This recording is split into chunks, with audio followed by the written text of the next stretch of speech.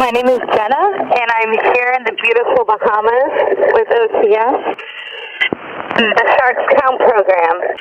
And diving with sharks is so much fun, but it's even more fun when you log your shark sightings and you know the sharks that you're looking at. So Sharks Count is a citizen science program that teaches recreational divers to log the shark sightings and also to identify them in different regions.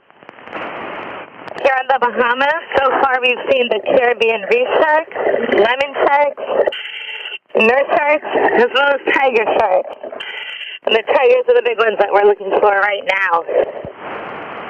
And the Bahamas is a great place for ecotourism because they protect the sharks, which is great for the sharks, divers, as well as the local economy.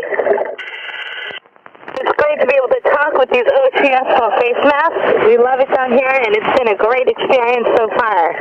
Can't wait for more.